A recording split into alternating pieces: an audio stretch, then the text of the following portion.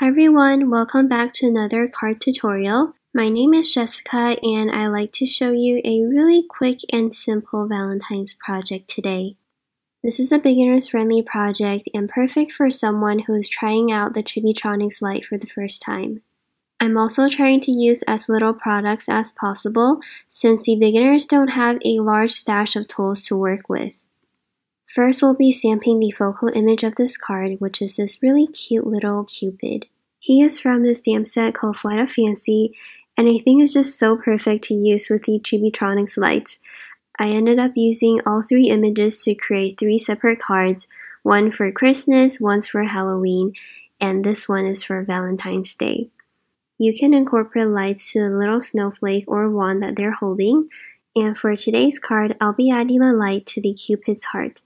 I'm using this pink ink pad to do the stamping, but you can choose whichever color or brand of ink pad you may have. The white piece of cardstock is also in position of where I want to stick it to my card. You can see that it's not pushed up all the way in my stamping tool, and it's sitting towards the top half of my card panel.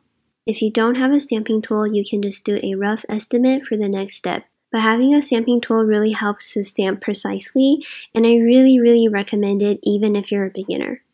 After I'm done stamping, I'm using a pencil to lightly mark the edges. This way I'll know where to stick down the panel at the end. You'll notice that I'm stamping the same image onto the card base as well. This image will eventually be covered, but it will help us to determine where we want to place our lights and how to lay down the circuits. Now that we've done the majority of the work, we can start the fun part, which is designing the circuit. I want to place an LED light on this big heart so that it will glow when we press it down, and for the battery, I want to place it on this Cupid's belly. Then we can make the battery holder. You just need a thin strip of paper long enough to cover the front and the back of the battery. When I'm sticking this piece down, I made sure that when I fold over the flap of this piece of paper that the edges are facing towards the edge of the card. This is important if you want a way to turn on and turn off your circuits and conserve the battery life. We'll go into details more, but basically you can turn off the circuit when you're mailing the card or when you're storing it away. And if you want to see the magic happen, then you can switch on the circuit and you can show people how it glows. Here I am just using some foam strips to build the walls of the battery holder. I think it's a better idea to skip this step for now and do it after you have completed the circuit though. You'll see that I originally placed foam tape around three sides of the battery, but then I had to peel one side off because I haven't stuck down the copper tape yet. So let's go back one step to finish the circuit building. I tried to design this card with a really simple circuit. It includes just one light and one battery, and the distance between the two is actually not very far.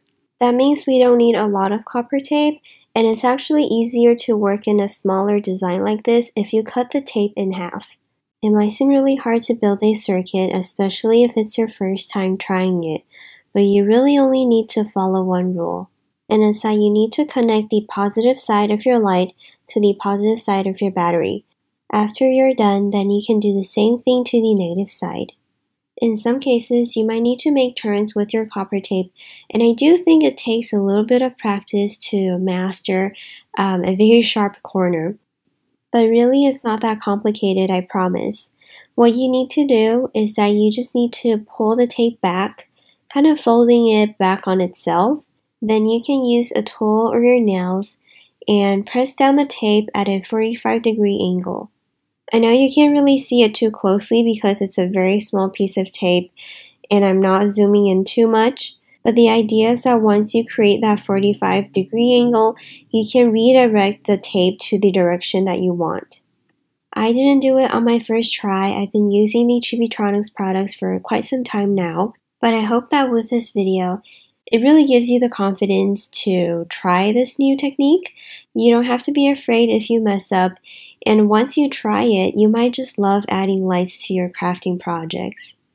And actually, I think I'm going to post a very close-up video, like taking you through all the steps you need to do to make a very nice, clean and sharp corner when you're working with copper tape.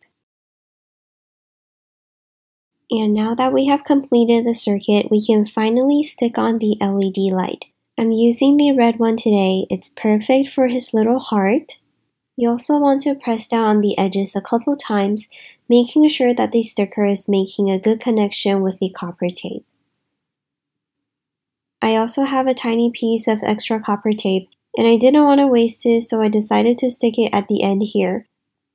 I don't think it's necessary, but in my mind, I think a larger surface area might help the battery to be in contact with the copper tape as well.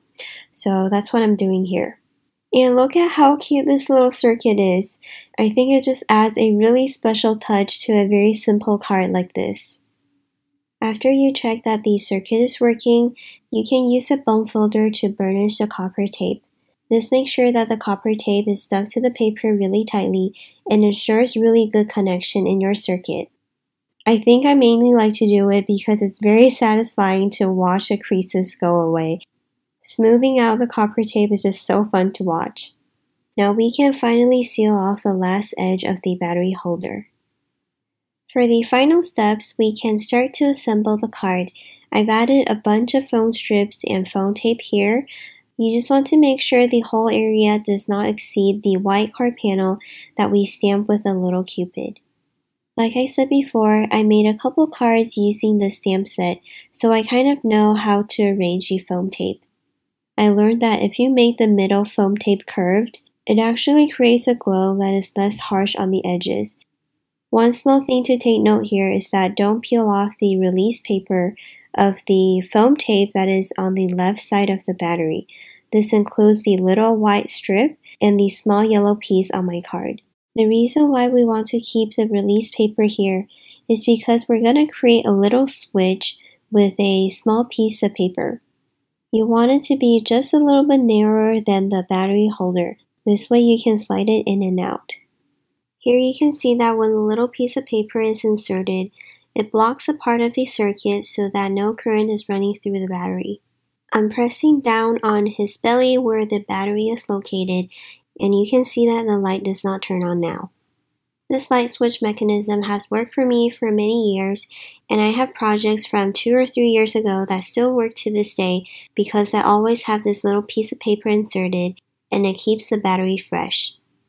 After sticking on the front card panel, I tested out the circuit again, and here you can see how the light mechanism works. The red LED light shines right behind the heart, and when I want to mail this card, I can turn off the circuit and make sure that it doesn't keep draining the battery when it's mailing. The last step would be to decorate the card with some pattern paper. I just chose some pink floral paper here. You can decorate them however you want, but what I did was that I trimmed it down to narrow pieces and tear it down the middle to give it a very organic feel.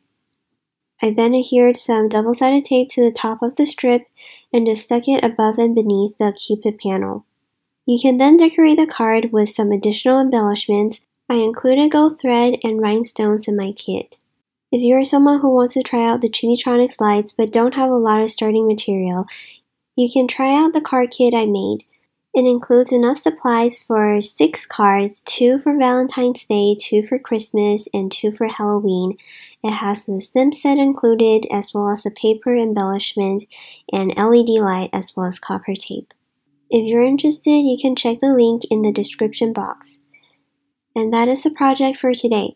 I hope you enjoyed it and feel inspired to try out the Chibitronics lights. Thank you so much for watching, and I'll see you in my next video. Bye!